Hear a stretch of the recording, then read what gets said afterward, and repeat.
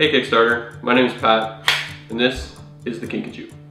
It's a bottle cutter named after a small animal from South America with big teeth. As far as bottle cutters go, there are plenty on the market, but they're all big, bulky, and they're not very interesting to look at. So I decided to take a new spin at it and design something that was smaller, easy to use, easy to store, and just a little bit more interesting. Here's an example of, so here's a Smirnoff bottle, and here's the same Smirnoff bottle that I've cut just shorter. So it makes a great tumbler glass. It's a great conversation piece. Absolute Vodka makes gorgeous bottles, all the different sizes. Here's a bigger one.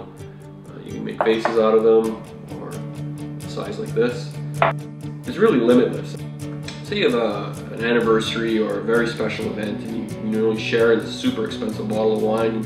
You might want to keep that bottle, but what are you going to do with the bottle? Well, you do something like this. You can cut it up, you can decorate it, you can keep it around the house forever, and it's just a reminder of whatever that event was.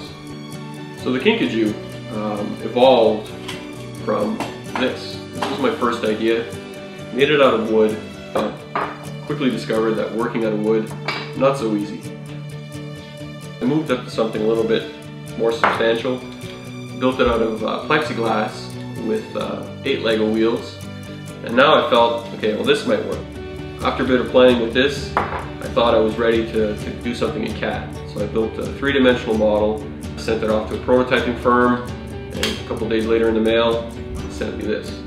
From there, I put my Lego wheels back in, put my bolt, I put my cutter on, and that was that. Cut over 100 bottles with this thing now, and it's still going strong. So cutting a bottle is a 3-step process. You want to score the bottle, separate the bottle, finish the bottle. Even though this is called a bottle cutter, it actually doesn't cut the bottle. It just scores the bottle. Like cutting all glass, you just want to score it and create a fracture or a weak point in the structure of the glass.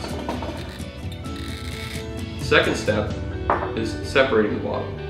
Now, I've seen all sorts of things on the internet on how to separate these things. Some people use torches, lighters. I've seen people with a string and they light it on fire. I've tried them all, but the easiest and most consistent method I found is to simply use hot water. So the third step is you want to finish this edge. Easily done with a piece of sandpaper. Now this is special sandpaper. It's got a silicone carbide, or you can also use a aluminum oxide on it. Easily found at your hardware store, so it's not a specialty sandpaper. So people often ask me, why do I do things like this? And I've been an entrepreneur my whole life. I've had several companies, and they've typically been technology related. On the internet, a lot of these bits, it's not really tangible, not something you can put in your hands.